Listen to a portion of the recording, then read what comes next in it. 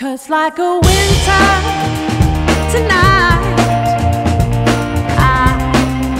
I thought I would always have light.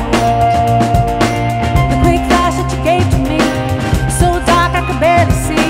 Looking From wherever you are around the world, welcome and thank you for joining us in today's special edition, Kelly's Causes. That's right, my co-host today is Kelly Carlson. She's a former Nip Tuck star and also works with the Center for Security Policy. Let's welcome to the circle, Kelly Carlson. Hi. Hi. Thanks for having me. Thank you for joining me. Of course. And our guest today, who's going to be an FBI agent who specializes in threat assessment. Her name is Dr. Kathleen Puckett. She spent 23 years as an FBI special agent. She is currently a behavior analyst and co-founder of TK Associates LLC in San Francisco. Let's welcome Dr. Puckett to the show. How are you, Dr. Puckett? I'm very well. Nice to be here. Thank you very much for being here. This is a topic, we're going to have two parts of this show. The first part, we're going to talk about threat assessment and risk analysis, which is really dear to the heart of Kelly, who unfortunately had experienced something very similar to it. Not a very good, pleasant experience. We'll hear a little bit more about that in a little bit. But Dr. Puckett is also going to talk to us in part two about lone domestic terrorists, as well as other types of terrorists, and we're going to get her insight and opinion about what happened in France, that tragedy. So first off, let's go ahead and talk a little bit about what threat assessment is and risk analysis. I'm assuming there's only one kind of threat assessment? Oh no, there's all kinds of different kinds of threat assessment. In industry, for example, they do all kinds of technical threat assessment.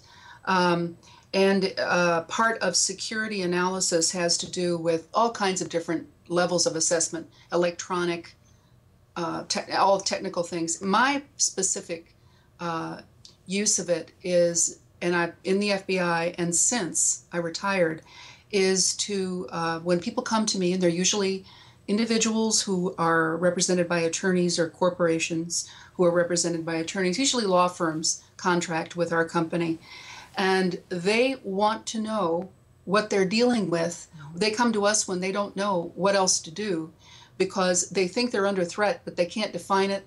They don't know who, in some instances, it is, or what is exactly the threat is. And that's what we do. We essentially analyze what is happening and whether the threat is a greater level of threat or a lesser level of threat, and then what to do about that for, as far as measures to take to mitigate the threat, eliminate it, or if it's going to go to a law enforcement level, to do it that way. Sometimes we end up doing interviews of people which do some interesting resolutions happen as a result of that.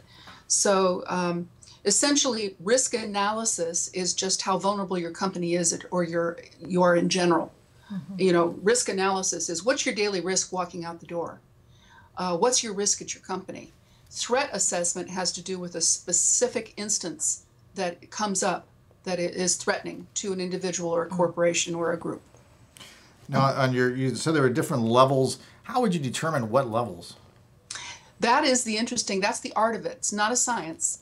The art of threat assessment is the way I practice it. The way I developed it in the FBI was kind of under the foreign counterintelligence side of the house in the FBI, where we were working against spies. So they're very sophisticated, and you have to get to know as much as you can about a very elusive subject who you may be confronted with. So essentially what I do, the way I do it is I sift through an amazing amount of information, anything I can get, from the investigators who are bringing this to me and say, I need to know where this person lives. I need a photo of the house. I need to know what cars he or she drives. I need to know the restaurants they go to. I need to know very, very bedrock things, and then I need to know what books they read. What if they can give me any information at all, it is incorporated into my analysis, because since I have a PhD in clinical psychology, I'm able to integrate what those might mean as to what risk they're posing. For example, I'll give you a very, very quick example. I love examples. An example would be a veteran who was suffering from AIDS became wildly violent. He was being treated at a veterans hospital and threatened the head of the hospital with death and was going to all kinds of means to, they just thought they went crazy. He had a whole treatment team. Essentially what my partner and I did was look at everything that was happening with this guy, and what we figured out was he was doing what he thought he needed to do to get the attention of the VA and not to give up on him because he didn't want to die. They had him in a experimental program in San Francisco. After a while, there was nothing they could do for him, so they said, you know what, why don't you stay in the East Bay and be seen by these nice people at this other place. He didn't want the nice people, he didn't want the other place, he wanted to live, he didn't want to die. So his treatment team was unaware of what this essential dynamic was that was driving him. When they learned about it, all they had to do was reinstate his status as part of it. Look, we understand your fears. He completely calmed down. He was not a psychiatric subject after all, Wow. except, you know, in the case that everyone's a psychiatric suspect. But we told them about their guy, and they had been treating this guy for years. So all of a sudden this comes up, you're getting the head of this office, you know, this is a big deal. It's like a you know, very major executive.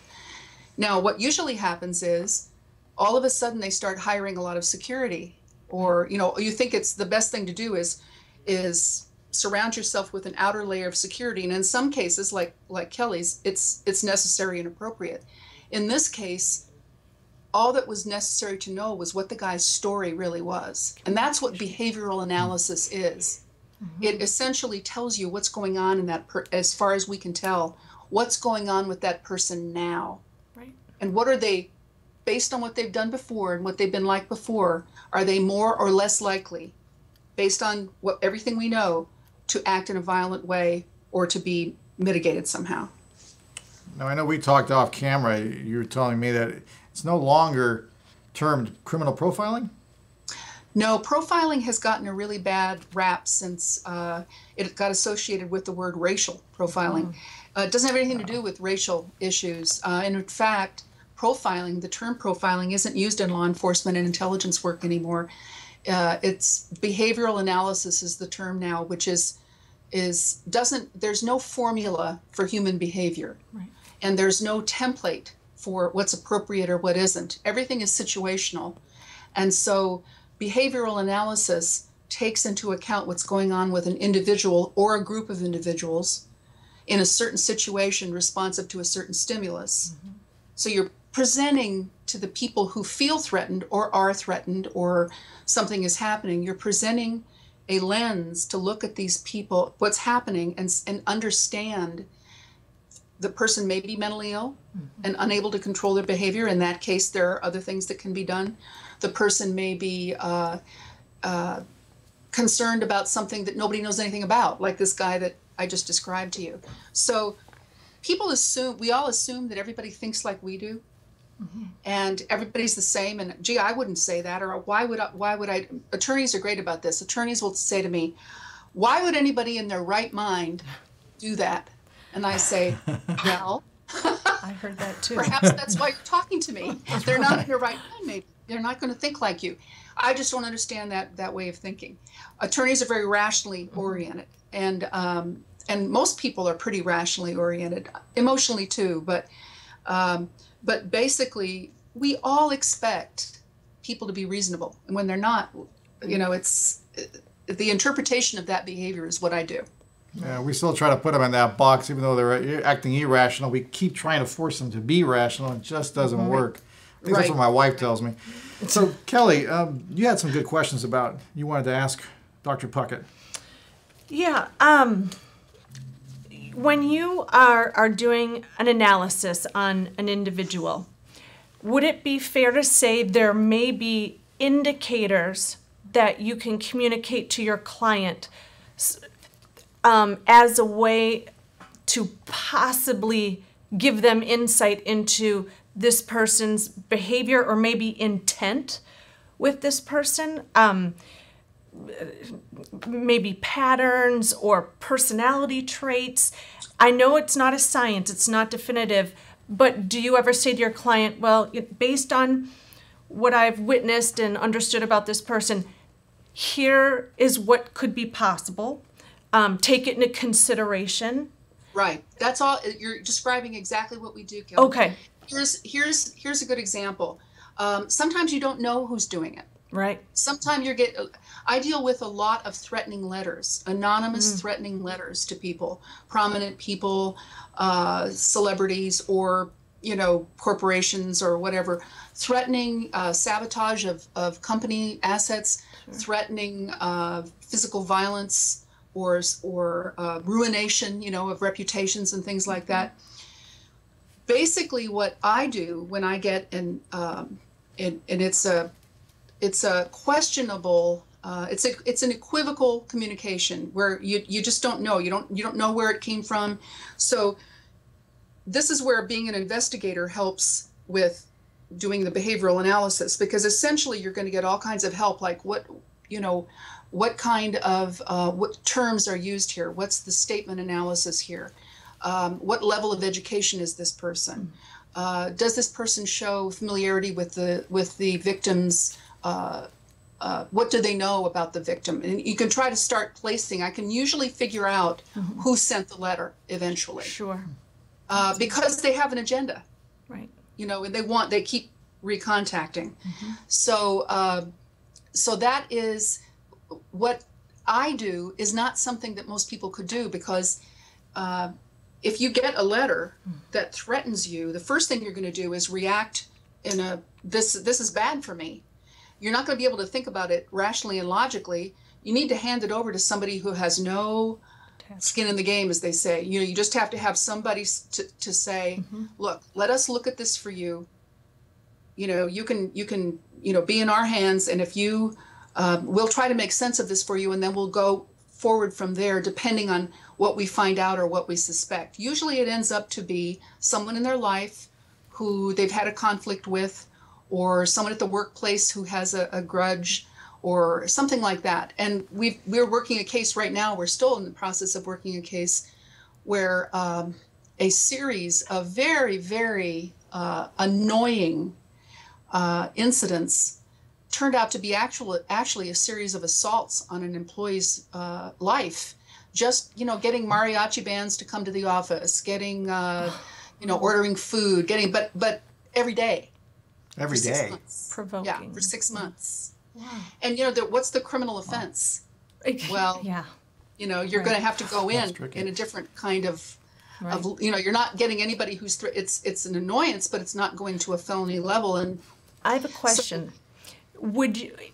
Looking at that, would you assume that the perpetrator is intelligent because he's not doing anything that's necessarily breaking the law, technically, but he knows he's getting... In that case, I thought he's skirting legality here. Yeah. He's not doing something that's going to get him thrown in jail.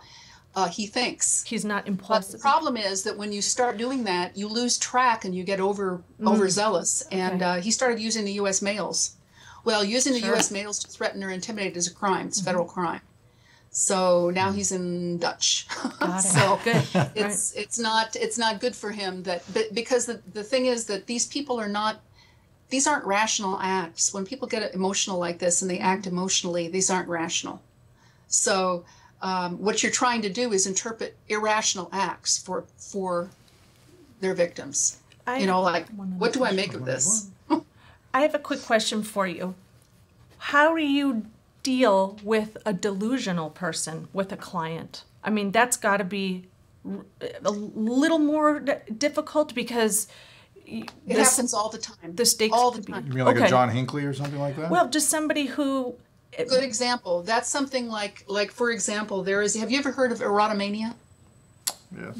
I haven't, but maybe. Erotomania is a fantasized, it's a person, it occurs when a person fantasizes a relationship that is not there. Oh, sure. It happens a lot to Intense celebrities. emotional relationship that is not there. Yep. Like Hinckley, you mentioned Hinckley. Yep. Hinckley fantasized that he had a relationship, an intimate relationship with Jodie Foster, and he wanted to impress her.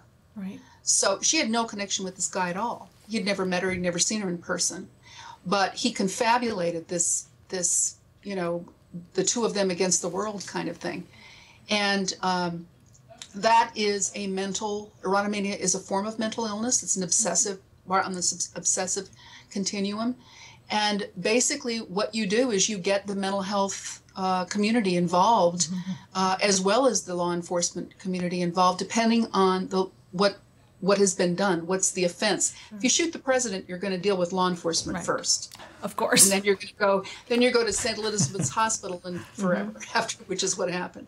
You know, as like a victim, let's say dealing with a delusional person, wouldn't you have to prepare for worst case scenario only because you are dealing with somebody who is delusional? You don't know their point of view per se.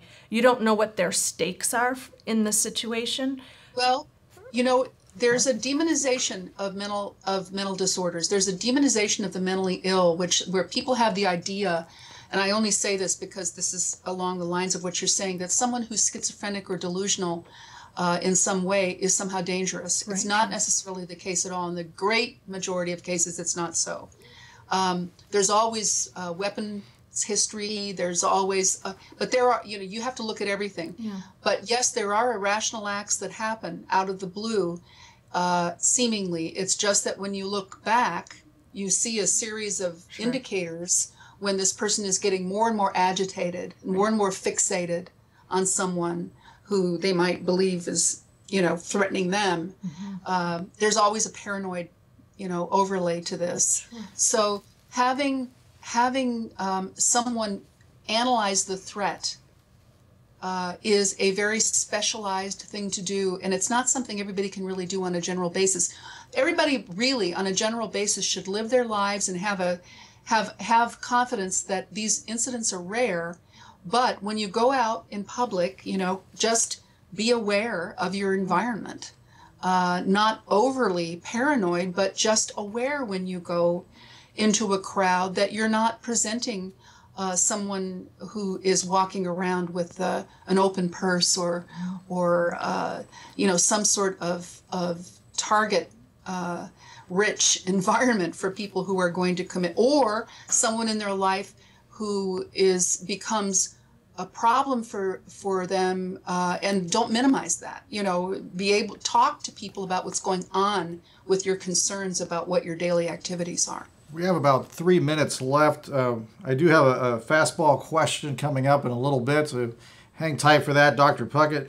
But the last couple of minutes, I wanted to ask you, how would you give tips to people?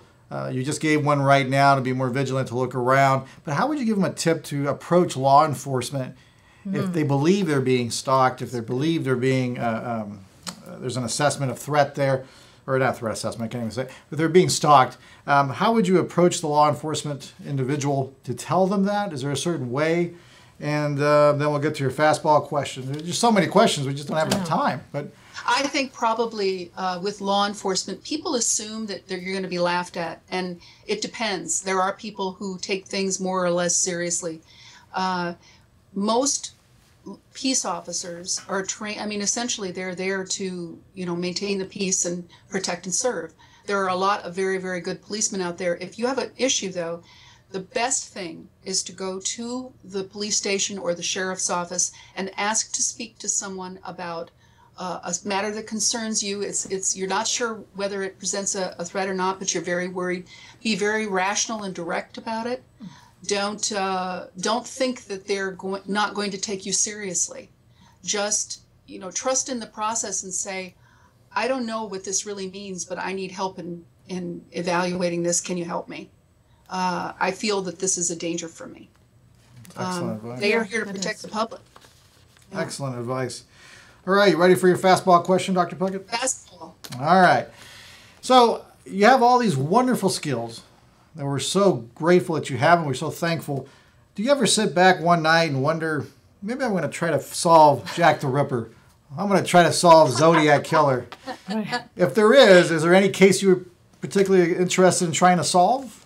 Well, as you know, one of the biggest case in my career was the Unabomb case. I was immensely privileged to be part of the team that finally brought him to justice, because he was a needle in a haystack. He was a 1 in a million. They should have a separate category in the for him in the manual of diagnostic, the DSM, Diagnostic and Statistical Manual of Mental Disorders. He is unique. So I feel that I had the opportunity to deal with his mind, and it was as complicated, if not more complicated, than any spy that I worked on when I was in the FBI. I think that probably now, it's funny that you say that about Jack the Ripper, because there have been profilers on television doing stories about, looking over the evidence. I know John Douglas was on one where he was, look at the evidence again and look. All those things are always fun to do. They're always fun to do, the historical cases. But I think it would, there isn't one case right now off the top of my head that I can think I'd give my eye teeth to know. I would give my eye teeth to work on just about anything that's complicated. That's why I still do what I do. I like that. That's fantastic. Thank you so much, Dr. Puckett. Thank you. My for being pleasure. on the show. We can't wait for part 2. You don't want to miss part 2. Thank you, Kelly. Thank you for having me, and thank you, Dr. Puckett. This is amazing information, and we're lucky to have people or professionals like you. That's right. Fantastic co-host, fantastic guest, fantastic show. Remember, our motto is simple, everyone. Wherever there's psychology involved, even in the mind of a psychopath or a stalker, we're there. We'll see you next time, everyone.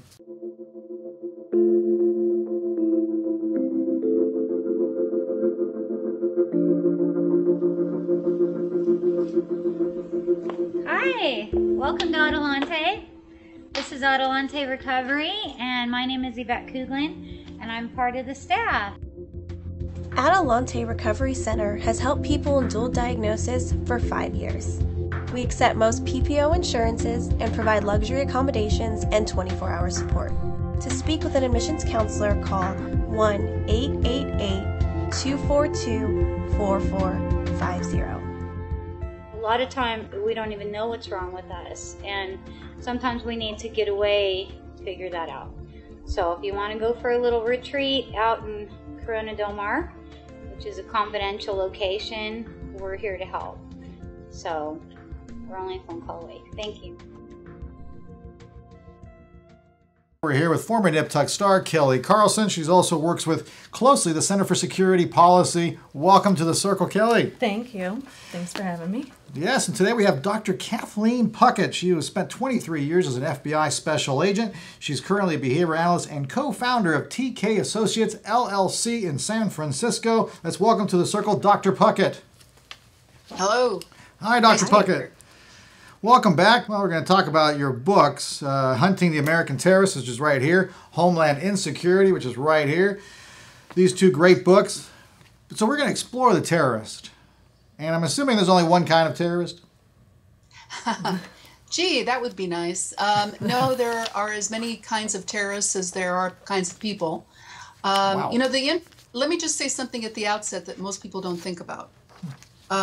Terrorism is a social phenomenon, meaning that, when we started working terrorists in the FBI, it's been a long haul. The counterterrorism division was only actually instituted in 1999. Before that, it was under the National Security Division of the FBI. And my business partner and co-author, Terry Turchi, was the first Deputy Assistant Director for Counterterrorism of the FBI.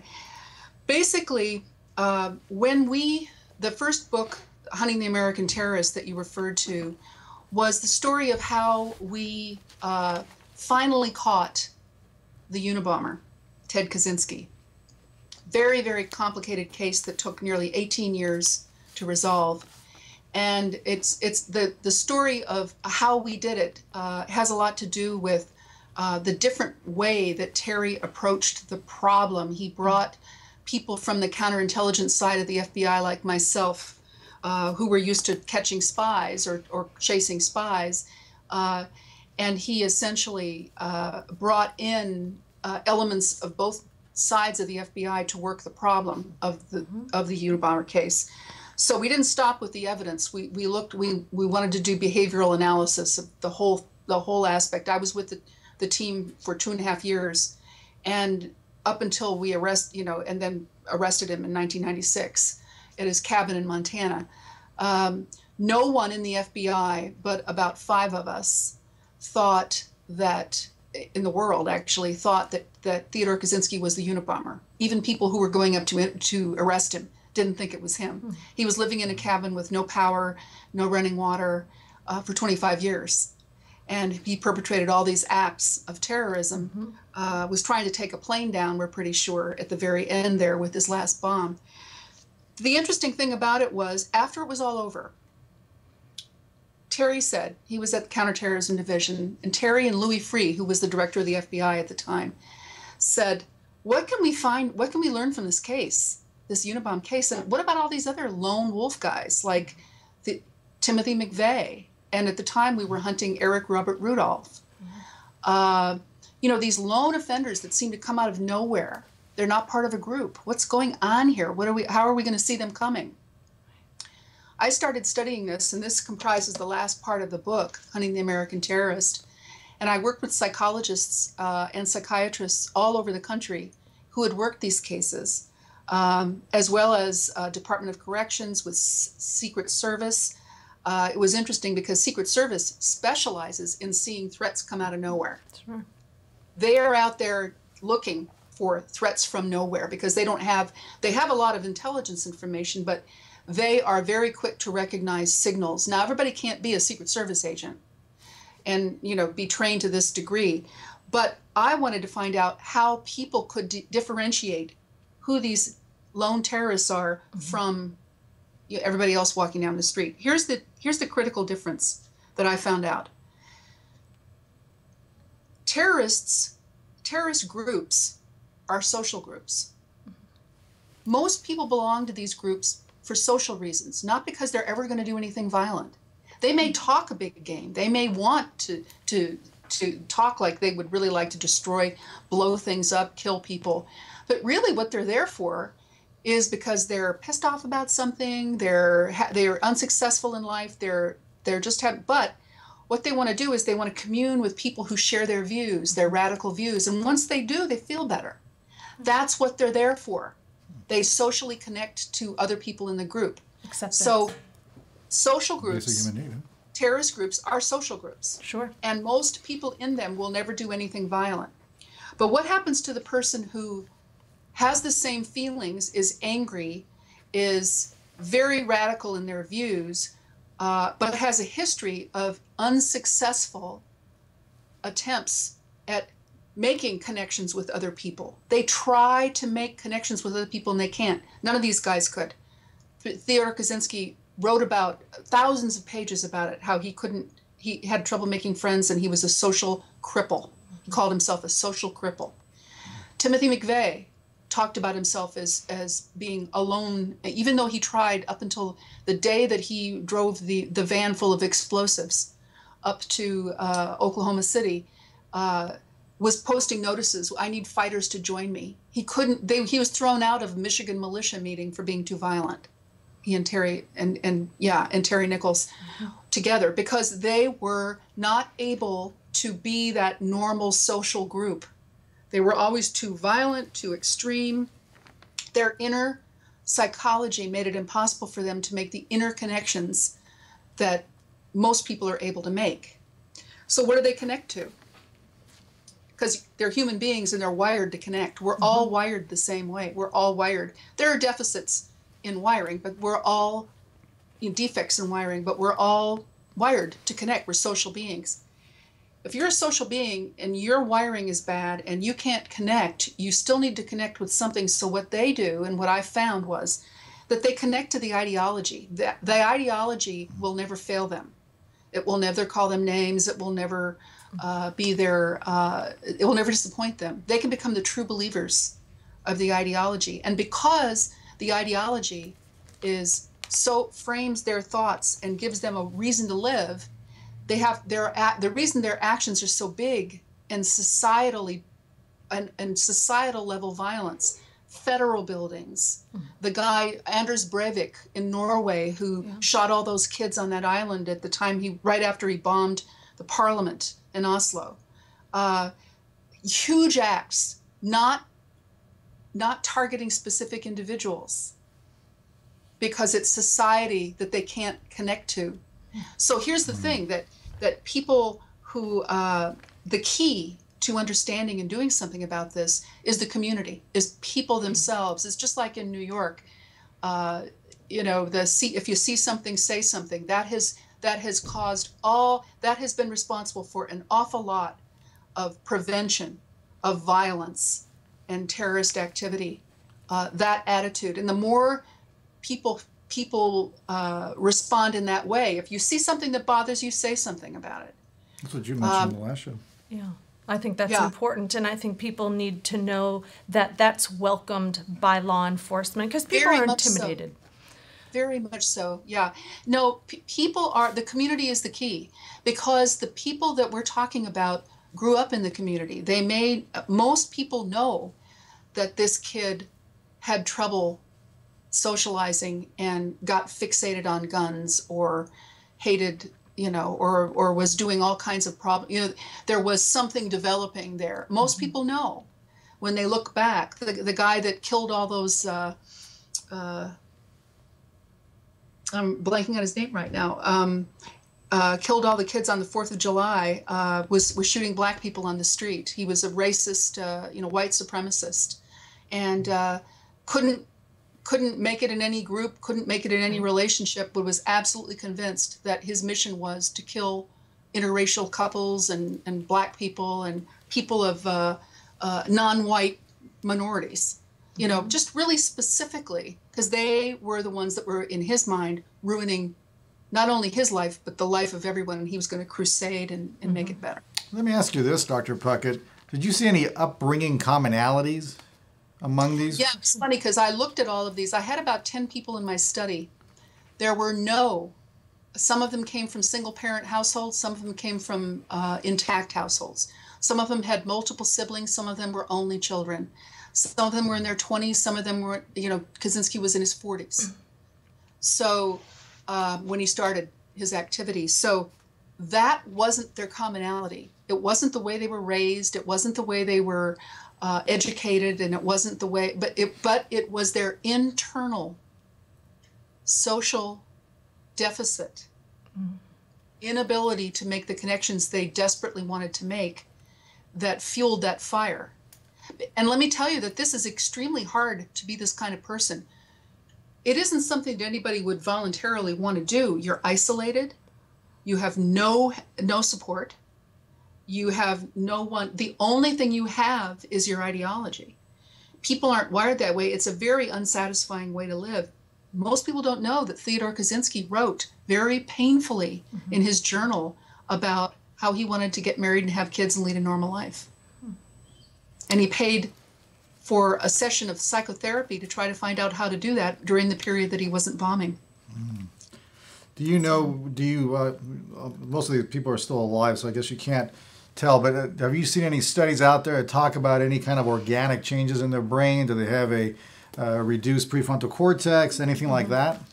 That's really, I think that's really being studied. That is something that, you know, the nature versus nurture, and also the apparatus versus the process. We're not really sure. We're still not sure what schizophrenia is in the brain. So they're still studying, you know, aspects of that. So that kind of complex behavior, as far as what wiring in the brain relates to it, everybody's studying that. So let's talk a little bit about this.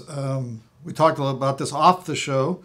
There's a word being thrown around out there called the lone wolf pack, which seems almost contradictory just by the name itself. What is that? What are they trying to convey? I think it shows the confusion that people have about how to categorize. Right. You know, lone wolves are rare, and people don't understand them because they're very unique. They're not that way by choice. They're born that way. That's how they socialize. They don't have the ability. It's like a psychopath is born without the ability to empathize. You know, it's like a friend of mine, Mary Ellen O'Toole, who was profiler at the profiling unit at Quantico, always used to say, if you can, you know, you can bake a cake. if you forget something, the cake is baked. You can't really put it in there after that. Right. And so that's what happens is with psychopaths is there something in the wiring, we don't understand what, went wrong at some process, some complex convolution of processes, but there's no empathy. And if there's no empathy, then there's no reason to care about anybody else except yourself. So it's narcissism multiplied by malevolence, you know. So she really has done a lot of work on psychopaths, and she works with Robert Hare, who wrote, you know, and test. came from Robert Cleckley's work, and also he, you know, The Mask of Sanity, and, you know, who are these people who do these things? I know a lot of the people who are working in the field on psychopathy. But as far as lone wolf packs, getting back to your question, Carlos, the people want to know, people want to be able to put things into categories because that's how we think. It's like, well, what is this guy? He's not a member of a group really, but he's acting like a member of a group. He's quoting this group. Maybe these lone wolves are banding together. They can't, people think in terms of social norms. And lone wolf pack is a nonsensical concept because there's no way that anybody who can't be part of a group will be in a pack with other people who can't be part of a group. Right. Yeah, it doesn't make any sense. It's not logical, which I've learned never to apply logic to these Right. kind of situations. Or to human behavior. Yeah, you will not go anywhere, right? Right. Well, I think Kelly is a behavior analyst in the making here. Yeah, I'm learning. Absolutely. Yeah. So let's go to the most current event right now. We know France had a terrible tragedy. They had 4, well, this seems 3 or 4. I'm not even going to try to figure it out because I don't think the news has even figured it out yet. But they had all those terrorists. It was interesting because when I asked you earlier about the upbringing commonalities, these people actually did have some kind of commonality. It seemed like from the brief information that I received, they were all, 2 of the brothers were orphans, if I remember correctly. All 3 or 4 of them came from foster care homes. Not to say that everybody that goes through there is going to become this, but they have these commonalities. They're kind of salient, I guess, for me. What do you think about them? What's your insight on this issue? Well, what I thought about when I first saw the pictures of the 2 brothers while they were still at large, before they were killed at the resolution of that hostage situation, was the Tsarnaev brothers at the Boston bombing. Because there were 2 individuals who had very fixed ideas that were fueled by a misunderstanding of the applications of a religion, which is what the radicalization of Islam is really about. There's no prescription in Islam really to kill your neighbor, or I mean, it's not the kind of you know, beheading people kind of situation that people seem to think of Muslims as. Muslims are horrified by this, but Tsarnaevs had the same allegiance to that violent aspect of jihad that the brothers in France did, and people who were essentially not part of the society at large. I mean, there is a big population of unassimilated people in France who are not part of the general, and that surprises the French, because the French are very, you know, liberty oriented, but it surprises the French because why? How has this happened in our country? That's what happens in every country. If there are unassimilated, very angry elements, eventually someone who is more concerned about wreaking havoc than suffering themselves is going to come to the fore. And that's happened here too, like at the Boston bombing. I have a question for you. When the Boston bombings happened, I was at Little Creek Naval Base, and the person I was with was a Pakistani analyst for the agency. And we were watching the news, and so I said, well, you know, what do you think this is? And he goes, absolutely, this is a child of an immigrant, because the children of the immigrant that comes here doesn't have or this person doesn't feel like it has a home. It's not America because they don't quite fit in, and they're not necessarily part of the other country that their parents came from, and so the assimilation process is more difficult for them. And sure enough, it ended up kind of being the case. I'm not saying that's always applicable, but do you find that to be common? Yeah, it's although I don't want to demonize, first generation people, but basically, if there is a social problem and they feel that they suffer from it, they're going to, there are people who will take up arms in defense of some opponent that they fantasize that is assaulting their parents or their origin or their identity or their national origin. So it's not it's understandable that they would be angry. A lot of these people would be angry. They have a lot of unrest in Europe with all kinds of minority populations that they have not successfully assimilated into their cultures, because that's just not how they evolved. Europe, although Europe has collided with itself over and over again. The Roman Empire, and